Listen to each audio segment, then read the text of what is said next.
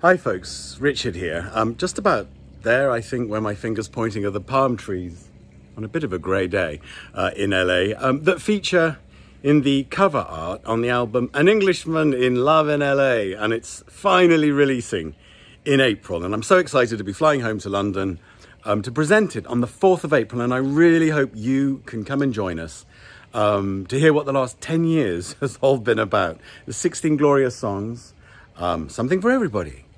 Original songs, big band songs, orchestral songs, all played with the jazz trio. And there'll be some links coming up, how to pre-order, which would be great. Christmas is fast approaching. I'd love it if you'd order it. But I look forward to seeing you soon and hoping you can come and join us on the launch evening. Be great to see you. Thank you.